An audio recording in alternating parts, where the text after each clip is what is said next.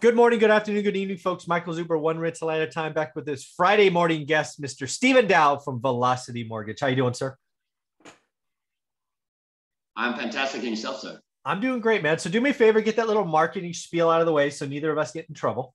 Okay. Again, although I happily work for Velocity Mortgage Capital, all of the ideas and topics discussed on this channel are that of my own, and let's get it cracking.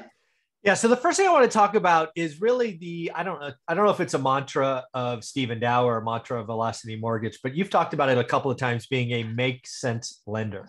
Right. And I just want to hit that again. I think it is so important because, again, a lot of people, when they think mortgage or debt, they think banks. Right. And banks, frankly, I've been doing this a long time. Banks used to be super easy. Now they're not. Right. Now, just like I talk about having a buy box, they have a lending box. And if you have like one variable outside that you're like a big fat no. Right. And as inflation heats up, right? CPI came out today at 6.8. As rates go up, do banks get tighter? You just don't know. That's why I like having you and speaking on behalf sometimes of Velocity Mortgage, talking about being a make sense lender. So just talk about what that means to you when you say that, because I think it is so powerful. There's so many different accommodating, I guess, aspects of our business, especially when it comes to certain, shortages or deficiencies from a borrower standpoint, either obviously with documenting their income and or certain, say, employment history restrictions, property value or loan amount restrictions, things of that nature. We've got a very wider net, I guess, so to speak. Mm-hmm. So our guidelines are much more flexible. I mean, in the case of loan amounts, we'll go all the way down to 75,000. Mm-hmm. Most lenders won't. Right. On commercial, we'll go all the way down to 100,000. Most commercial lenders don't touch anything under $1 million or even $500,000. Right. And then as far as like multiple properties, blanket loans, things of that nature, we'll again go all the way down to 50,000 per property value if you want to put them in a blanket at least. So at least two or more properties value all the way down to 50,000. So it's a very wide range of products to accommodate so many different possibilities as far as opportunities coming across your way. Rather than going to all these different lenders, it's a one-stop shop. Right. And again, with different borrowers having different, issues, hair on the deal, what have you, we tend to be able to overlook some of those, issues or hair just by having compensating factors. Because from our standpoint, we've seen from data from years, I would say almost decades at this point of loans that we've done, so that we can kind of look at actual real working, numbers. Well, we did this loan back in 2005 at this, LTV, this, FICO score. This was the situation on it. How did it perform? Right. And so we found, again, what makes our world go around typically is skin in the game. Right. So even if we don't verify income, if you got skin in the game and you got money in the bank, that usually trumps all other possible issues in the future. So we're usually okay, you know what I mean? So that's where the accommodation and the flexibility comes in. Yeah. So I want to hit that couple of different angles to really make sure that the people watching this at one rental at a time realize the power I'm giving them with the non-QM lender. Right. Would it be fair to say that non-QM lenders, generally speaking, are asset-based lenders versus?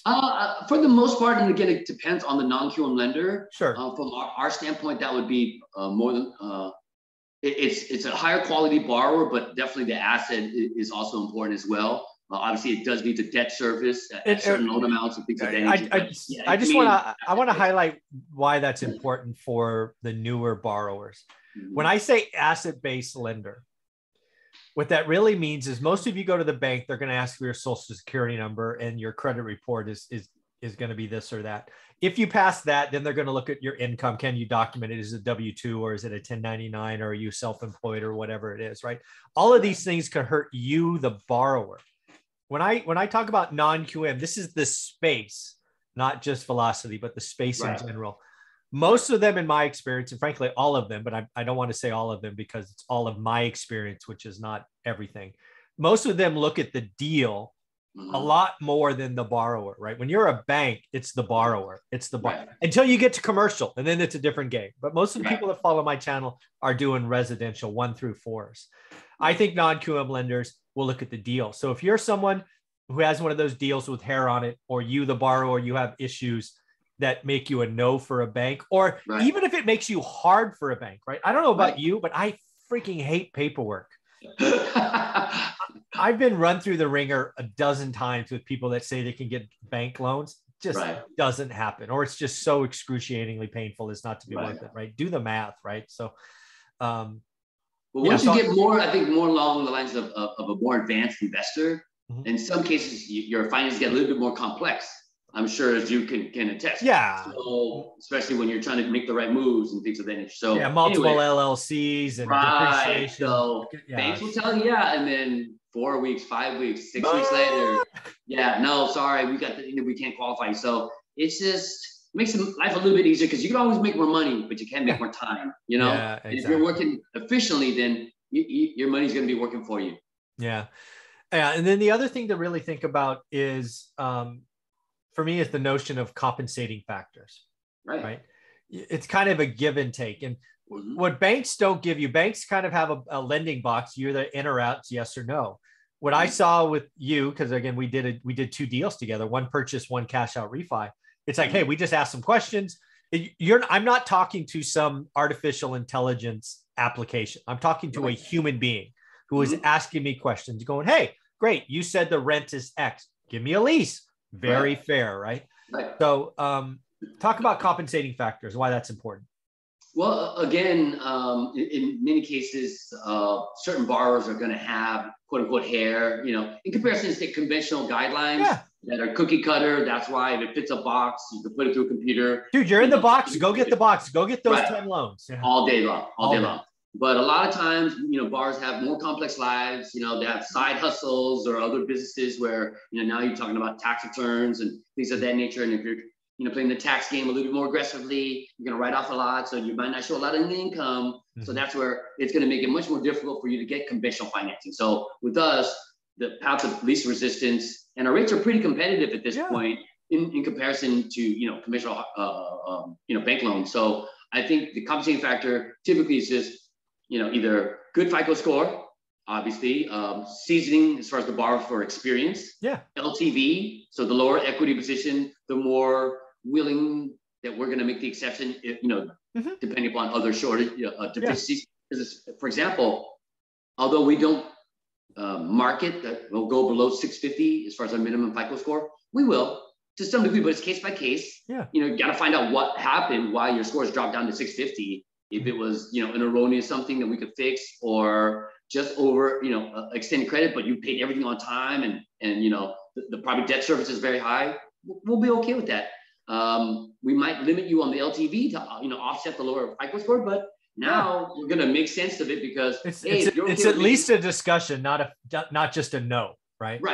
Right. So again, there's going to be some compensating factors that will allow us to then at least try to make the deal happen to some degree, or just make the exception and give them the desired terms that they're looking for, even though they don't fit the normal guidelines. So it's just either FICO score, number of properties owned, LTV position, money in the bank is really the biggest key, to be honest with you. If you have a lot of reserves after down payment, that's really, because money fixes everything. Yeah, exactly. Yeah. Then the other thing to talk about, folks, is you really got to do the math, because the lumberjacker, Matt, and I think it was 2 weeks ago, he just bought a 12-unit building, or actually, I think he was doing a refi. I think we did the math on a prepay. Discussion. And really the whole idea of doing a commercial loan, again, folks, multifamily apartments, 30-year money, office. I've done the deal. I've seen the deal. I have the payments. You got to just do the math, right? It's interesting what happens when you take a 25-year AM and you do a 30-year, right? You don't appreciate just how impactful those other 60 months are. So again, folks, when you're getting this and you're really going for cash flow, it's the payment. So there's just so much power in this. Do the math. If people want to reach out to you and see if their scenario fits, Stephen, how do you want them to do that? Best way right now, because just literally getting flooded with just the overwhelming positive response. Because again, I love that they're picking up on it. Shout out to Will. I'm not going to give the last name. That's fine. He gets first names only. Multifamily. No, he crunched the numbers. He's a very savvy investor, so he knew what was up. So we're working on several other ones for him right now, as far as that 30-year, because he's getting approached with maybe 4.25 or something like that.